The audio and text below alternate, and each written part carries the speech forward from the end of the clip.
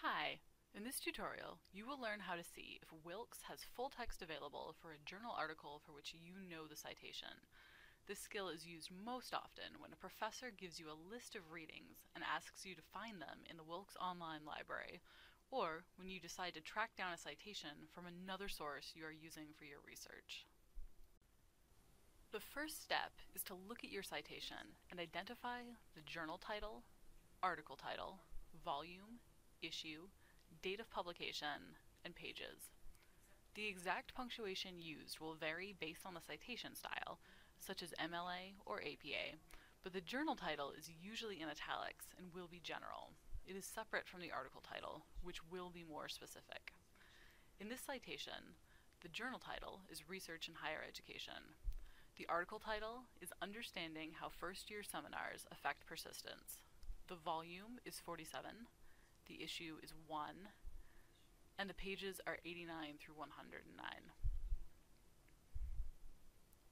The date of publication is 2006.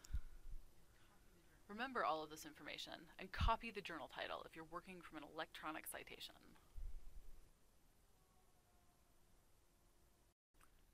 Next, navigate to the library homepage.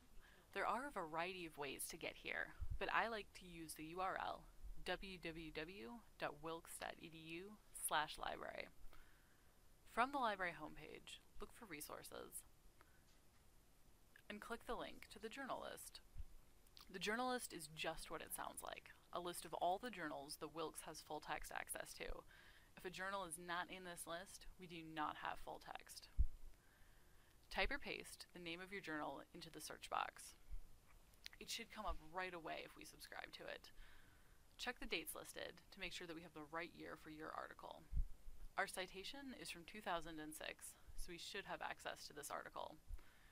Click the link next to the dates to get to the full text. Once you're inside the journal, navigate to the right year, in our case 2006, and then the right volume and issue.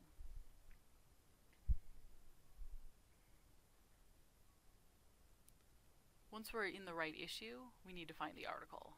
Articles are usually arranged in order by page number.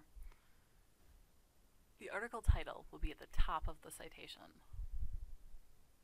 Click the red PDF full text button to get to the full text. And voila! You can save or print your PDF right from the browser by using the black buttons at the bottom of the screen. Or you can email the PDF to yourself by clicking the email icon on the right side of the screen. Make sure the Attach PDF button is checked. Select a citation format that you would like to receive the citation in, and fill in your email address and a subject.